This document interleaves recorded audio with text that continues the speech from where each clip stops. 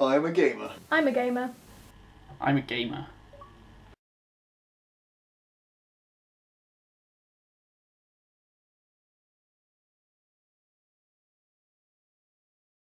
Spectating gameplay is a bit of a weird one.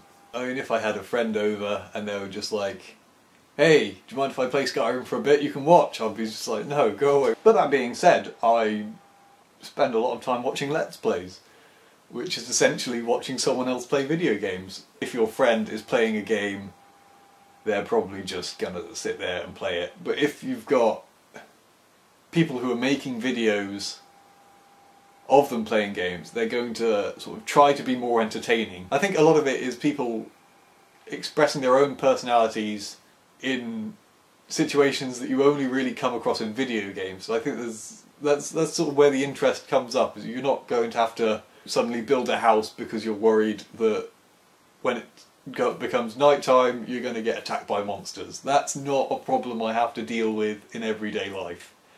But in Minecraft, you have to do that. You start off with nothing. You kind of go, okay, we've got to build a house before nightfall, and then when one of your friends burns that house down by pouring a bucket of lava on it, it becomes a bit of a problem. And it's interesting to see how different people react to that situation, and we don't really get to see that anywhere else other than Let's Plays and things like that. Quick word on competitive gaming, I suppose. I don't really have any interest in it.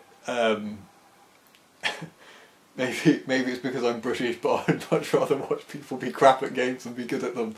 Games have come very far in the past few years in the way that they're exposing themselves, in the way that they're being consumed by people in general, in the sense of esports, which is one side of it, and Let's Plays. I think it is genuinely a brilliant thing for gaming. The ability to just go onto YouTube or go Vimeo, I don't know, somewhere, type in the name of a game, and then click enter, or hit enter, whatever, and just find that gameplay from those games just there that you can just freely watch. Even if you don't own the game but you remember playing it at some point, you can find that content and you can consume it and enjoy it. And with esports, it's a legitimate career now. People are getting green cards to play video games. It's brilliant. It is absolutely just flabbergasting that anyone could think it's a terrible idea for this stuff to happen. It's entertainment. It's free advertising for companies to put their games out there, and it's a career path now. Nowadays it seems as though anyone that plays games watches some form of gameplay, at least in my opinion. Be it Let's Plays, playthroughs, full play-like videos, ways to beat a boss and complete levels.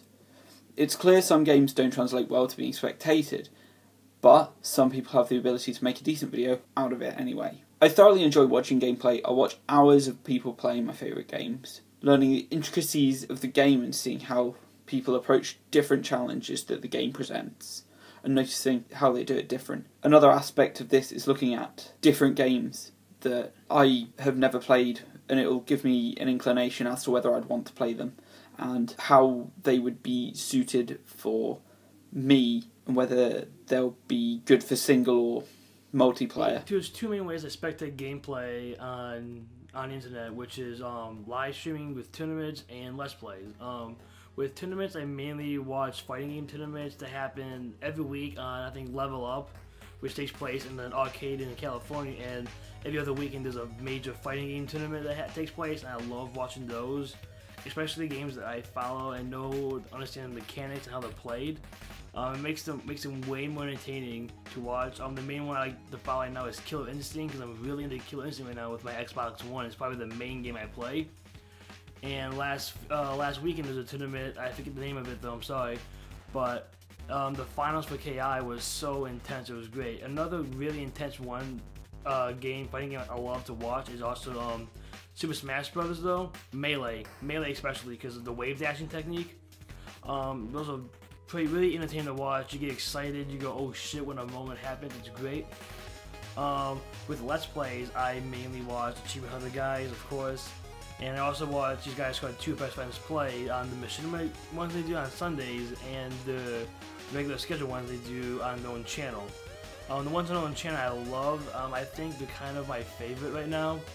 And I used to watch Game Grumps. I got bored kind of Game Grumps.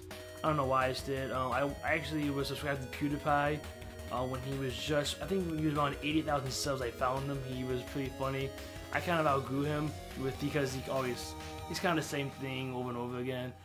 But yeah, Let's Plays and spectating on live streams, really great. It's completely just.